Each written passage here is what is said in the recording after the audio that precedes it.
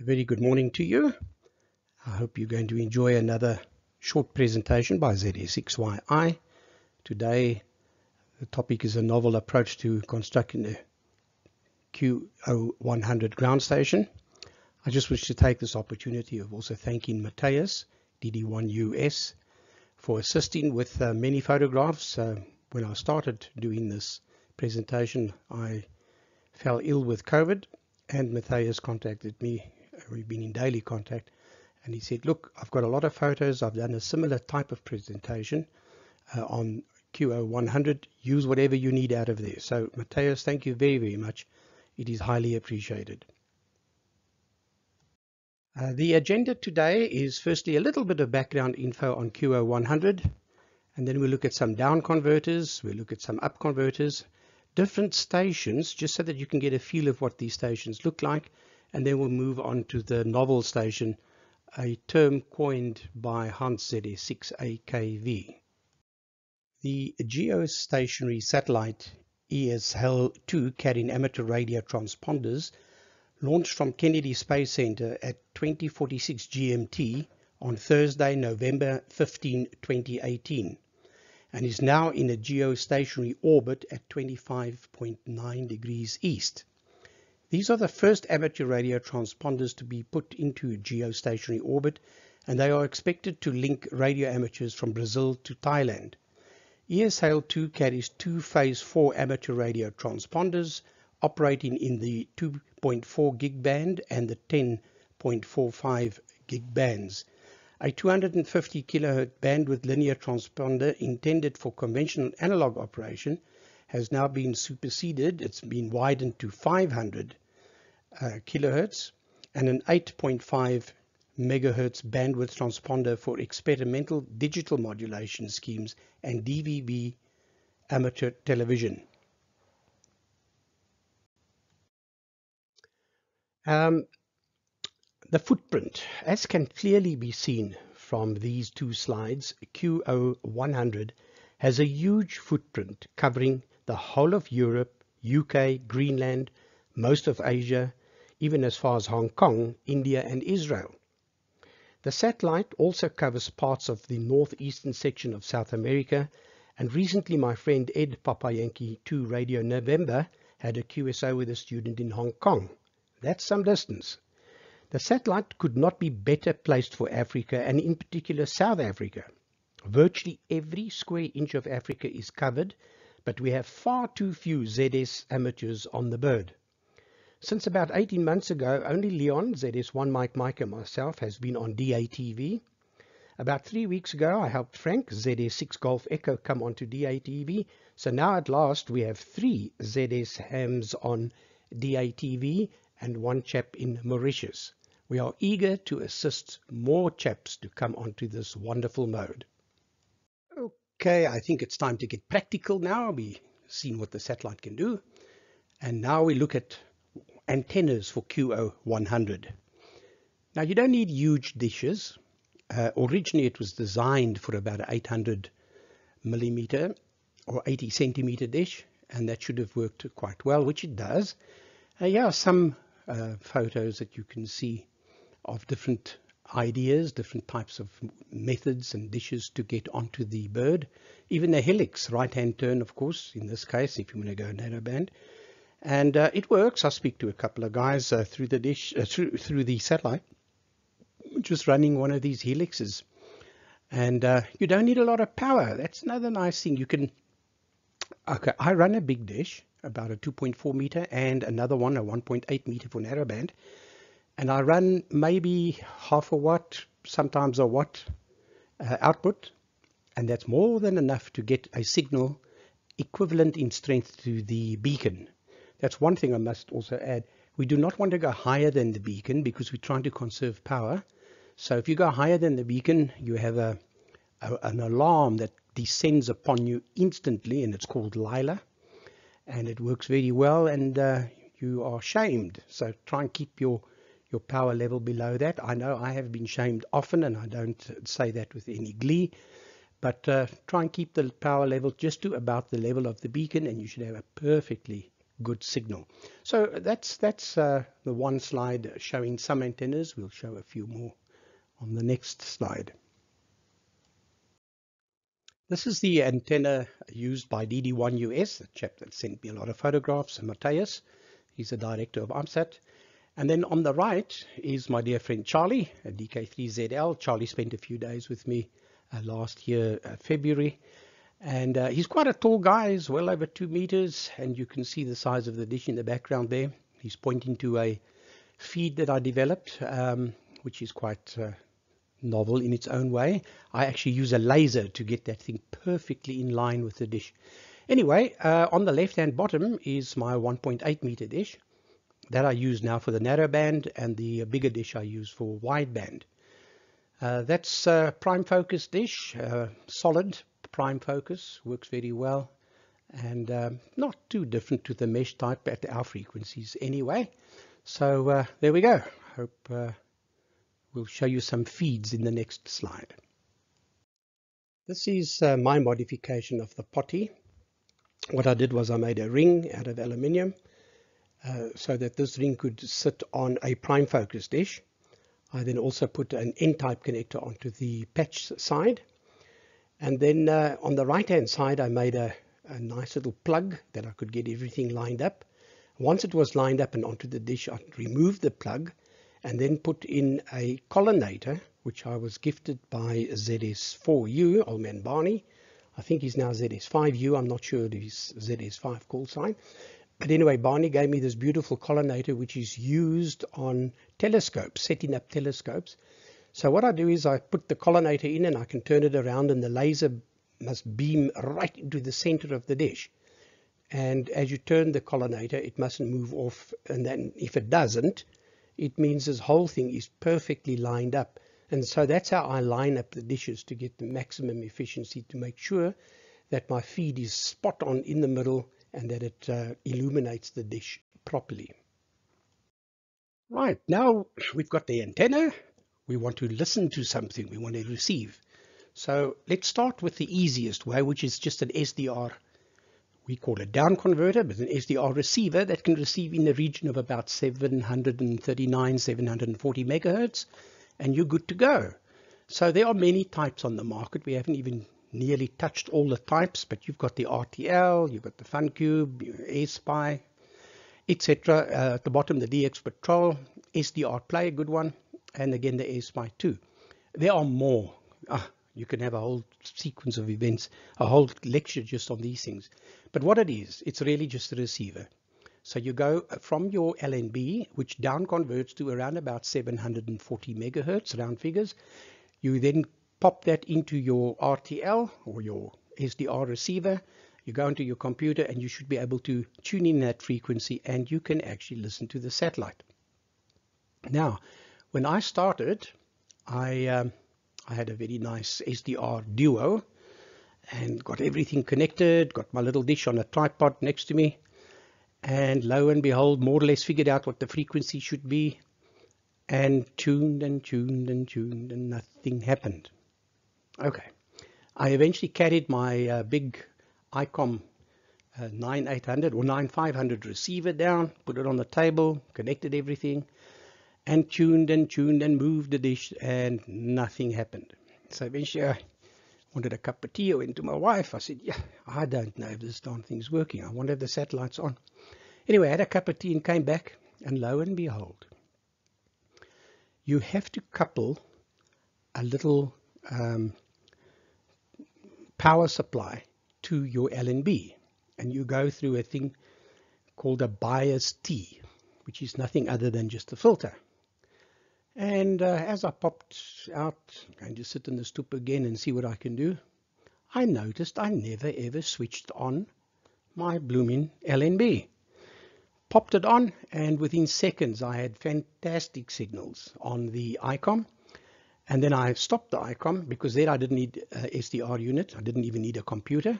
It was direct from the dish, feed through the LNB, a little bias T, and into the ICOM at 739 megs, whatever. Right, so then I tried my RST, my dual, SDR dual, and it worked beautifully on the computer, in fact better than on the analog unit. And there I was receiving the satellite as strong as possible and no issues. So what's the lesson learned? Check everything before you go nuts and start moving your antenna. Right, the next slide will be to show you how it all works connected. Right, if we look at this slide, it's a down converter really. Sorry about the noise there. It's a down converter. We have our antenna, and then we go through our LNA, bandpass filter, mixer, blah, blah, blah. All that in white from the 10 gigs LNA to the bandpass filter is actually just all included in your little phase lock loop LNB. We do sometimes throw out that little oscillator. We put in our own oscillator, chuck out the crystal, the 25 meg or so crystal, and put a Leo Bodner disciplined oscillator in there, GPS disciplined oscillator. Makes that very stable, because as temperature goes, these things drift. For TV, it doesn't matter. They can drift a megahertz, who cares? But not when you're going to work SSB or FT8. So we prefer to actually add a piece in there and throw out the crystal. I think I do attend to that later, and you can have it very, very stable. However, the output of this lot, you can either take to an analog receiver, like I did with the ICOM 9500 receiver, or you could go through an SDR, plug it into your computer, and you are watching your satellite. It's actually very easy. It's not difficult at all. And just remember, make sure you got your bias T on and the right frequencies, because that's another thing. Yes, tuning your antenna, your satellite, you've got some nice software on your phone that you can sort of locate where the satellite should be and make sure there's not a branch in the way. And then once you've got a clear view to the satellite, you're cooking. So that's how we would receive the satellite for starters. This is a typical example of a commercial down converter. It's a CUNY Electronics. I have one. I found that it was off frequency, although stable. So I put a GPS discipline oscillator into the bias T, fed that up to the CUNY, and now it's very stable and on frequency. Works very well. It down converts to 400 megs, 433 megs. And so I can track it with the ICOM 9700. I can track my transmit uplink as well as the downlink. So it's like just using a normal transceiver on on 14 megs. This is a Q100 setup by DG2 SPL. He's using an analog transceiver, and he then goes from the dish in the yellow portion. Let's just follow that quickly. That's the downlink. He goes through a little transverter that can convert it down to 2 meters as well as to 739 megs, and from there he goes through an RSP1A into the SDR console program. So he has basically 2 receivers connected to this, the analog one on the left and the SDR on the right. And then the uplink, he goes through a little attenuator just to make sure that he doesn't put more than about 5 watts into the SG Lab transverter, which uplinks and then goes through a 20 watt amp, but you don't necessarily have to run it at 20 watt, and then into his patch part of the potty onto the dish, and that's the way he gets a signal in and out of the satellite. A very nice setup, nice and neat, and it works very well. Talking about up converters now, to get a signal into the satellite at 2.4 gigs, a very cost-effective method is to use the DX Patrol. And so you put in a signal from either 28 megs right through to 1.2 gigs. You've got a little plug there and the dip switch that you can change things. And then you maybe drive it with maximum about 4 watts. And that gives you about 100 milliwatt more or less output. And from there you go to an amplifier and to your antenna. And that's your uplink. So you can use any analog transceiver or transmitter actually to get the signal on the bird. Okay, another solution is to use the SG Labs up converter. Very nice unit. More filtering than on the DX Patrol, and a nice screened, shielded box that it comes in. Works very well. Very similar to the DX Patrol, perhaps a little bit more on the upmarket side. It costs a little bit more as well. And from there you can then go to an amplifier. They have a nice 20 watt amp, So that's a nice solution, and I know Adi, I've got one as well, and so does Adi, ZS6CNC, and he's putting through a very, very acceptable signal into the satellite with many good compliments on quality.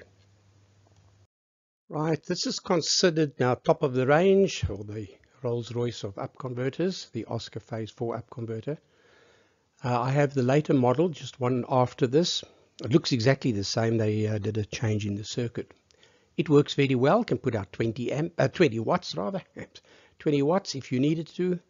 I run mine at around about a half a watt to 1 watt maximum, because I have a big antenna with high gain, so I don't need more power than that, and therefore everything runs ice cold. I have the QNE up converter and down converter, as well as the ICOM 9700, all locked with one GPS unit, GPS disciplined oscillator, which we'll show you in the next slide. Keeps everything very, very stable, on frequency, no drift, and it's akin to working a normal 20-meter SSB signal, but on the satellite. That's one of the challenges, is of course to get everything stable and on frequency. And once you've got that done, you've got it aced. So there we go. This is the Oscar Phase 4 up converter from QNE. Of course, they also have the down converter, and the bias T, as I say, works very, very well. Right, I have mentioned the GPS disciplined oscillators previously. I believe it's a very, very important part of a satellite station, because it keeps things very, very accurate. You have two types, the Leo Bodner Mini on the left and the Leo Bodner Dual on the right. I prefer the Mini because the Dual, although it says Dual and you've got two outputs, the one output is directly dependent on the other output. So you can't have two totally independent frequencies. And so therefore I'd rather use the Mini. They are programmable. You can get them to any frequency from around about 400 Hertz to about 800 megahertz. Very, very stable.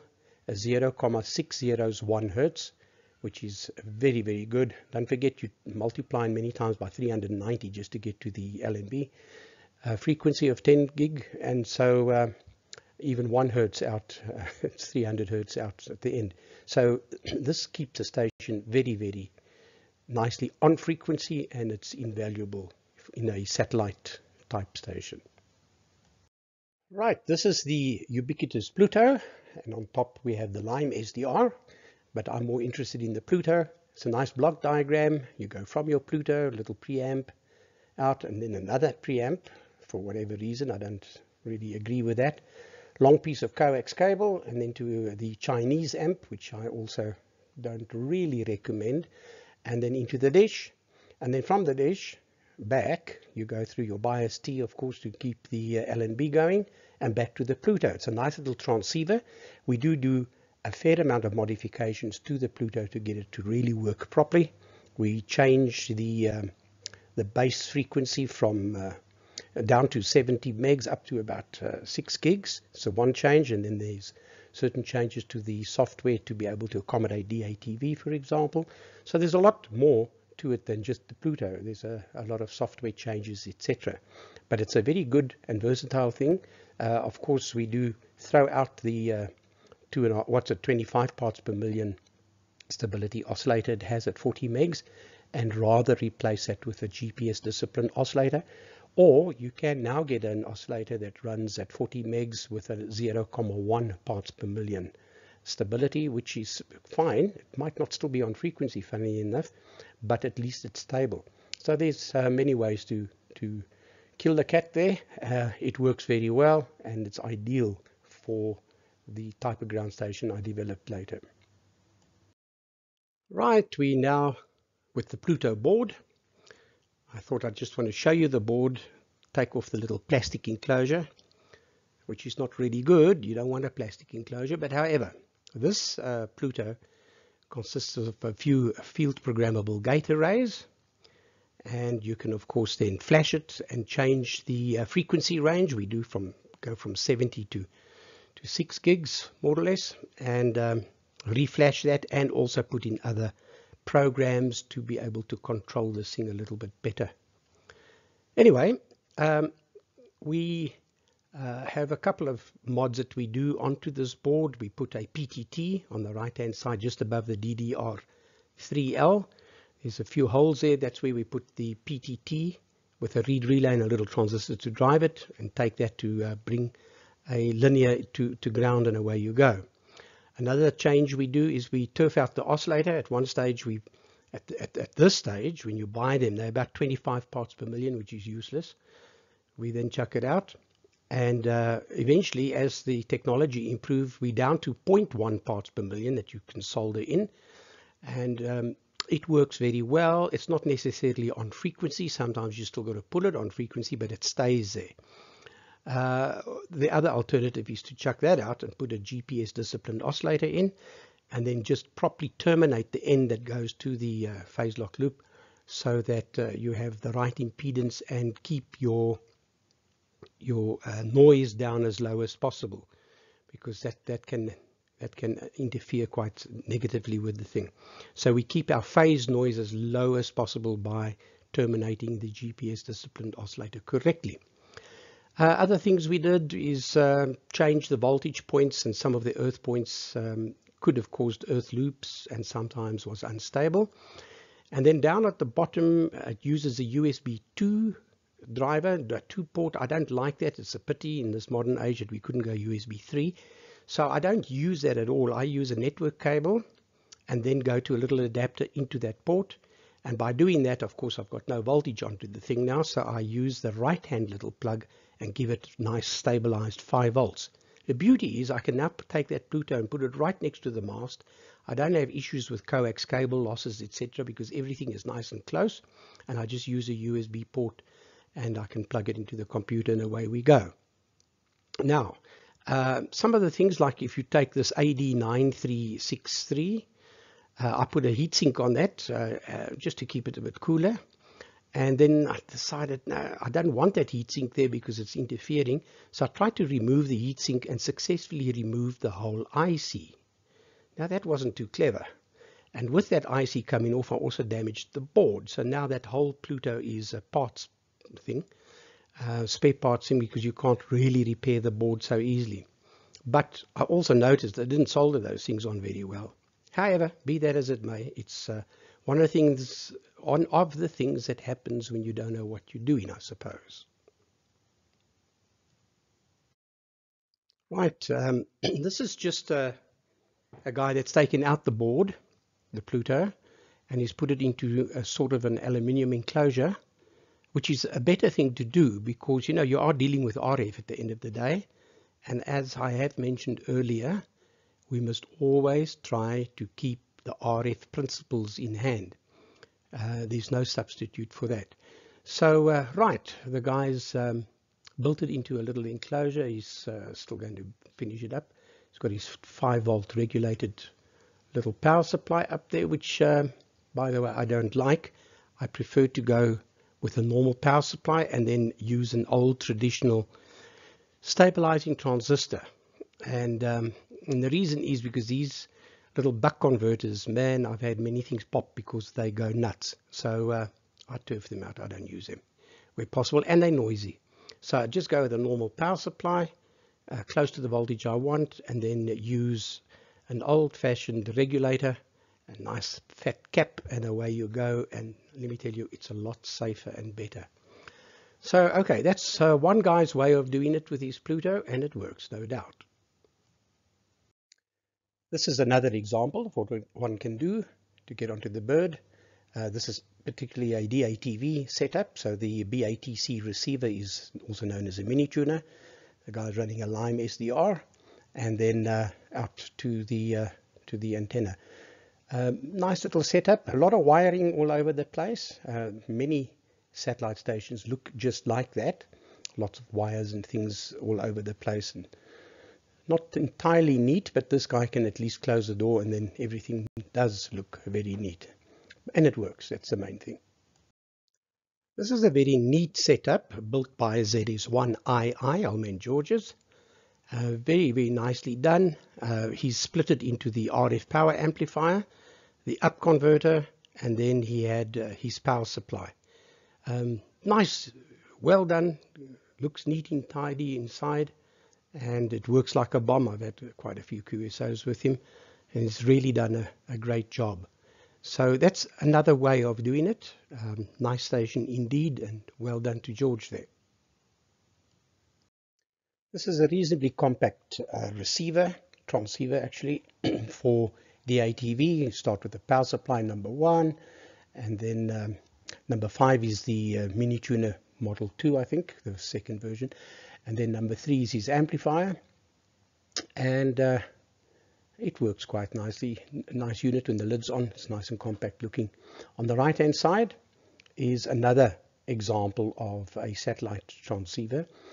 This one uses the DX Patrol, goes up on 430 megs, and then on the right to that he has an amplifier. In fact, this looks like the SG Labs amp with a fan on top of it, and he has a down converter on the left, and then the power supply down at the bottom. Also neat, and it works. This is my friend Mateus, a DD1US's setup, which he's built outside so that his shack's nice and clean, and made a nice little board, nice box with fans on, and a nice little setup so that he doesn't get any water into this lot. Spent a lot of time thinking about it, doing it properly. Neatly done. His things are on different shelves, and he's using the lime in this particular case. I think we did show a photo of it earlier, or parts of it. Anyway, what's nice is he can close the board. It's outside the shack, and then from there he goes to his antennas, and his table is actually very clean. Works very well. I've had a lot of QSOs with Mateus, and that's another way of doing it, is to have it outside and self-contained, and works like a bomb.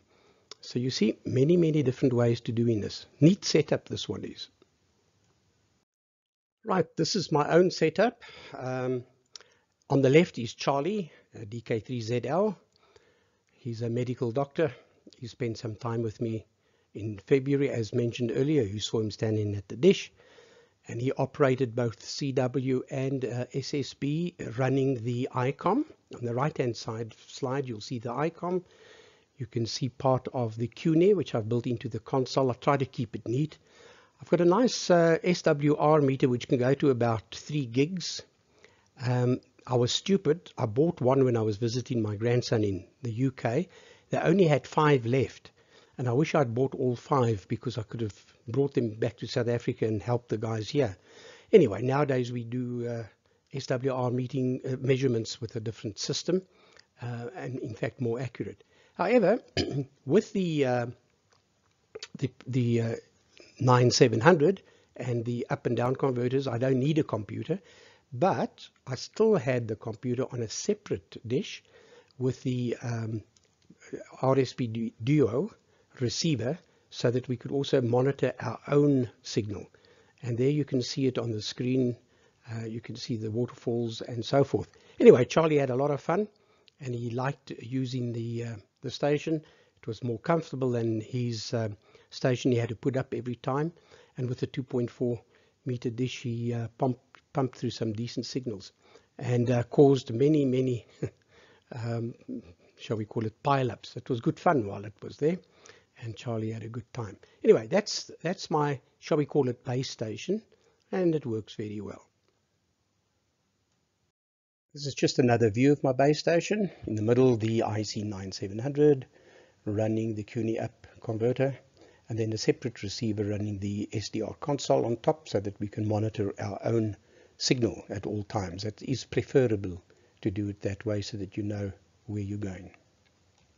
Once again, a different type of station. This is also homemade, beautifully done. And to the right is the guy still working, so you can't complain about the components on the desk. That's typical when you're playing around with satellites. 99% of the time your desk looks like that. It's only when you take a photograph it's cleaned up. But that's a nice system this guy's got there, and also works very well. That's Fox 4 Victor United Delta. So again, a different approach to the same problem. Right, at last we get to the guts of the thing, and that was my base station. You've seen the different stations. Now what you saw in the different stations I basically have in the palm of my hand with this little photo that you see there. It is a 2.4 gig DATV transmitter. I can receive, but then I have to change the software, which is a bit of a nuisance. So at this moment it's a 2.4 gig DATV transmitter. It's an SSB exciter and receiver. And this is the article, I wrote an article for the journal for AMSAT DL, which was published this month, I think, or earlier, yeah, towards the end of last month. Funny enough, I've even got my first copy. So that was published and apparently very well received. What's nice with this unit is it's small, it's compact, and it does everything you've seen above. Now, I'm already designing version 2 after discussing with Matthias. I'm going to add a new mini tuner Mark II receiver. It'll only make this little thing stand another, say, 25 millimeters higher. And then I'll have not only the 2.4 gig DATV transmitter, but I'll also have the receiver that can be used at the same time. Another modification I'm going to do to this is I'm going to add in another bias T so that I can switch the voltages on the LNB between 12 volt and 18 volt for horizontal and vertical polarization. And then I'm going to throw out the 5 volt power supply that I've got in this one, which we'll see just now. And I'm putting in a 12 volt power supply, but with 2 terminals that you can run off a battery and then reduce that through a conventional transistor regulator down to 5 volt. Doing that makes this thing very, very versatile. You can use it for camping, and it's in your palm of your hand. It's only about 150 millimeters by maybe about 100 millimeters, and it'll be a bit thicker than this one. This one's around about 50 millimeters high, might go to 70 millimeters, doesn't matter. So let's take you through how we actually produce this, the unit, and you can see how we manufactured it. Quite easy. Right, the entire unit was manufactured from a solid piece of aluminium. We put this on CAD, of course, worked out where all the fastening holes must be, and took special precautions to make sure that each stage is properly shielded, because that's the important thing. That's why people have them on their desks as long pieces of wire. And then, of course, we used the proper coaxial semi-rigid coax with the proper terminal so that you get no RF leakage at all. Comes back to basic microwave technology. This particular slide is just showing where we did some of the holes. In that particular case, we were milling out the amplifier. Subsequently, that amp, which is only about a 2-watt amp, has been replaced with a 6-watt amplifier. So this unit can work into the satellite quite comfortably with no other amp. If I use the amp that we have modified from Saro, we can then cut out the 6-watt amp completely, but then you have another little unit, and that unit must take 28 volts. So, okay, then it's not so portable anymore, but you can get to 28 volt if you want to go through a big buck-up converter, if you want to go portable on a DATV. But on the 6-watt amp, it's great, it's fine, not too hot, and it works. Right, so this is just us drilling some holes after the complete unit was put on CAD and then CNC milled. I am looking at a different way of casting the aluminium, rather, making a pattern and then casting that, maybe sand cast, and then I can produce a few of these things far easier and just cut away a little bit of the excess metal to make it look good. So that's just another way of looking at solving a similar problem. But it works well, and there's no interaction. It's done properly, shielded properly, but we'll come to that in the next minute. This is a little unit as it was milled. You can see some islands in the inside there. That's where your different boards would be fastened to. Of course, the outputs, PTT, RF in, RF out, and external GPS disciplined oscillator in there. And then to the right, we have the space for the amplifier, which has going to be changed going forward. That will just be a solid block with the in and output. And then, of course, your switches and your toggle on and off and a little LED. and behind that are the ports for the Leo Bodner and of course the power supply. Right, this is the complete unit, and we played around with our laser engraving. That's where the 2.4 gig DATV and SSB exciter came. And then we added later on, we made it also the SSB receiver. And the front part where the call sign is, that was milled out in a traditional way. That was not laser cut. I was still playing with the laser. On the front you can see like the PTT, etc. All those were laser cut. We had to cover the aluminium and then laser cut it and then wipe it off. However, we did a few changes after that, but it's a neat little unit ready to go. I showed Leon ZS1MM and he was quite impressed with the unit, although he came up with a suggestion which we'll talk about in a second. This is now the complete unit. It's got its power supply built in, it's got its Leo Bodner in, it's got its amplifier, and of course in the Pluto. And then you'll see, for example, on the right hand side with the Pluto, we made a little plate because it was difficult to get it in. So we made a separate plate that could cover that, so the thing was properly RF shielded, worked like a bomb. And the same thing with the GPS antenna. There's an extra plate that goes in, and then that neatens it up and very well shielded. We can run this thing now at the moment off 12 volt, 220 volt, or if you want to, you can put in 5 volt. But 5 volt's not so easy when you're camping, so that's going to change to 12. A few other changes coming in. So that's the complete unit in its position. And then, as I said, Leon said, oh, it would look nice if you could rather anodize this thing, because anodizing is better than other methods of coating aluminium. It's very hardy, except it's not a very good conductor of electricity at all, and of course not even RF. So I had to work around that, but it worked well. There were other ways of doing it, as phosphating it, but phosphating scratches very easily. However, phosphating has the advantage that it is very well conductive. So in the end I went for anodizing, but you'll see it looked not too bad. This is the unit now installed after anodizing, and you will notice that wherever there were interfaces like the lid, we masked that so that the anodizing couldn't get there, and then in any event just sanded it up so that it was a proper RF shield. And if you look at the Pluto there, you will see some of the modifications. For example, you will see the little PTT read relay, and that runs through to the left hand side, and that's just the PTT out. And with the connectors all in place now, ready for the cabling to make it nice and neat, tidy, and no cables running up and down. It's all tidy, neat, and out of the way. And of course everything is RF shielded. So that's basically what the final article looked like. I'd like to just show you the box without the things in, power supply, etc. So let's look at that quickly.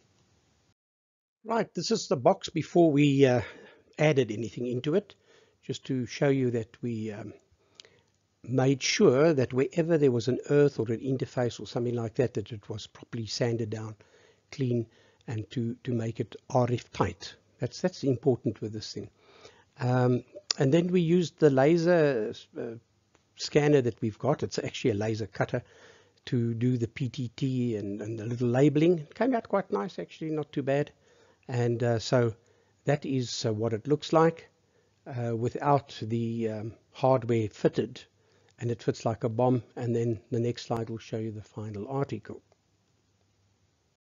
Right, once again without the hardware fitted, but now with the lid. So this is a complete unit. All came together quite nicely, all interfaced properly. Now it's just a matter of fitting the hardware like you saw earlier, and we're good to go. And we'll show you that in the meantime. Right, at last the final unit with everything in and connected and ready to work. And it does. It works very, very well. What's nice is I use the Pluto program, which was developed by F50EO and also modified by Roberto. So now you can switch either between DATV, or you can switch between the narrowband, the SSB stuff, just with a click. You do have to reset the Pluto, which is fine. You do it on the software. That's just reset it to ground level, and then you load up the next program on SDR console, and it works very, very well. Puts out enough power.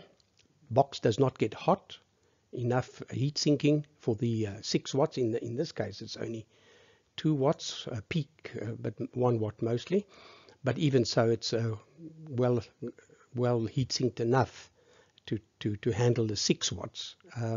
If you want to go more, you use that to drive the amp, the 250 watt Amplion amp that I built some time back. I wrote an article, I think in ZS6TJ magazine, so we can show photos of that sometime. But anyway, that's what it looks like. Now let's just go and see some of the results, because that's what counts. Right, this is now on the narrowband side, and I wanted to check what it was like against the satellite. And as you can see, my delta is 1 hertz, minus 1 hertz. Then it jumps eventually to plus 1 hertz. So that's not bad at all. If you think 1 hertz on 10 gigahertz, I mean, now we're talking business. And that's because everything's nice and shielded. It's temperature controlled. You've got a GPS disciplined oscillator. It's running the Pluto at 40 megs. And what more do you want? It's running like a bomb. Works well, and it's very accurate, and it's it's repeatable. You just switch it on and you work. The next slide, I wanted to show you the amplifier that we use on a DATV. Right, this is the amplifier as received from Soro, VU3 OBR. With a little change to his board, we changed some of the resistors and reset the bias correctly, as mentioned earlier. This little amplifier works fantastically well, easily puts out 150 watts, but you never need that. We probably run between 30 and 50 watts on DATV, and it's more than adequate. It's right up there where the beacon is. You don't want to go higher than that. So there's a lot of reserve power with around about 35 to 40 dB headroom before we start seeing any regrowth at the bottom, which is actually very good indeed. So that proves that we are running properly in a class A. There's your PTT button that you plug into your Pluto, if you wish, a 28 volt, of course, plus and minus DC. And then you just plug in your RF on the left-hand side there, you'll see in, and on the right-hand side out. Now, this has not been boxed yet. It's just as it is. I actually placed that on a big piece of copper with some water cooling. So I keep it accurate to within about 2 degrees Celsius. No matter if I run 10 minutes on wideband, it rises to maybe 20 degrees from around about 17 or 16.9, 17 degrees up to about maybe 20 degrees. And that's where it stops. It doesn't go any higher than that. But what I'm doing is I'm using a very big chilling unit, a temperature controlled unit that we use on molds for injection molding. So it's a bit of an overkill, cost a lot of money, but in the end I'm running different amps and stuff off that, so it actually becomes a cheap thing. But you are dead stable, your electronics is cold, and it can take 24 hours a day, 7 days a week, as long as you want. Nothing gets hot, your PC board doesn't get hot, so it's working very well. Nice amp. I've got about 5 or 6 of them now. Goodness knows what. With Frank ZS6GE got one from me the other day. So anyway, there they are. I'll keep a few spares and make a few, maybe the SARL, make them a nice DATV transceiver sometime so that they can transmit bulletins and etc. But anyway, that's the amp. If you want to use an external amp, small, tidy, easy, you just need 28 volts. You can buy one power supply. Very seldom go over 5 amps, actually 5 point, maybe 6 amps. If you really want to push it, you can go up to 15 amps, but you never get there. You'll knock the satellite out of its orbit. So all within nice means and a lot of headroom. And again, you want to engineer that headroom into your electronics so that things run cool and it runs a long time, and you don't have hassles. That's the main thing. This is my test pattern, which I transmitted up to the satellite at 35,000 kilometers and came back to me another 35,000 kilometers, and that's the quality of the picture. No ghosting, no degradation in lines, high definition. That was on 1,000 or 1 megasymbol. Of course, you won't get that clarity on 333, not quite. But anyway, that's what's possible on the satellite. So that little picture's gone 70,000 kilometers. Not bad. Coming back, and that is exactly in real life. So as I'm transmitting, I'm also receiving, so that we could check the quality, etc. I'm quite satisfied with that. We can't really improve much on that, I don't think. So we're happy. It's working to plan, and it's an excellent quality signal to be putting out with that little unit. Now, I had a look at the test pattern directly as I received it. And then I looked at it via this blue jeans thing. And the blue jeans degrades the quality dramatically. So it's actually a lot better than what you have been seen via blue jeans. In fact, we should have this type of thing on the satellite. That will attract international attention, and also be higher quality than this blue jeans thing. But anyway, be that as it may, these are two pictures. The one on the left is the spectrum that we get from Goonhilly in the UK, and so you can see in an instant what's on the band. Now you'll see on the left hand side, that green bit, that is the beacon running at 1.5 megasymbols, and then there's a chap transmitting on 1 megasymbol that tells you there 1 ms, and then to the right is a 500 kilo symbol, and again another 500, and then you get to the complete right. That's the edge of the other band. That's where we normally sit on a Sunday, and that's where the British Amateur Television Club sits on a Thursday evening from about 9 o'clock South African time, PM. A bit late, but anyway, that's very interesting to go and have a look at their talks and experiences during the week. Those guys are very productive, especially in the winter months. They are very productive. But anyway, that gives you an idea of some of the signals. The more narrow signals, 66, 125, and even down to 25, they little slithers on that screen, but unfortunately I didn't have any to show there. On the right hand side is a photo that was taken.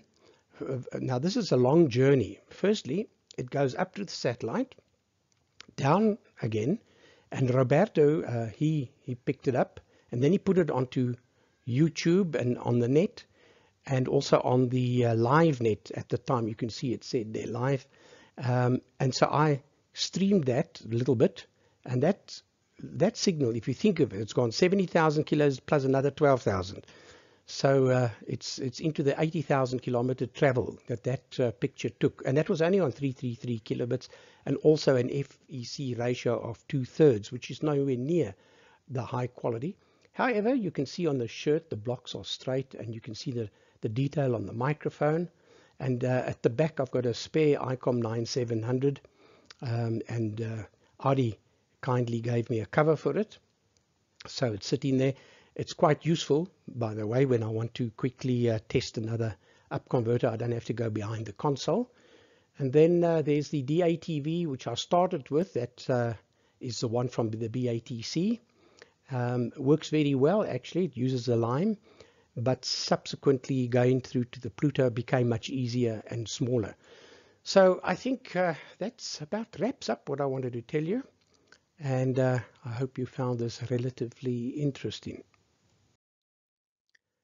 So I'll say 7.3, as I said earlier. I hope you find it quite interesting that you do something similar.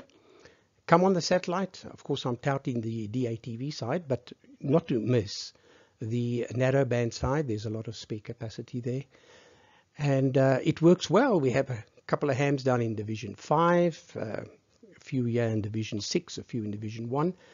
I'm just trying to think who's in Division 4. Yes, there's 2 guys in Division 4. So old ZS4 Alpha, I helped him come on the air.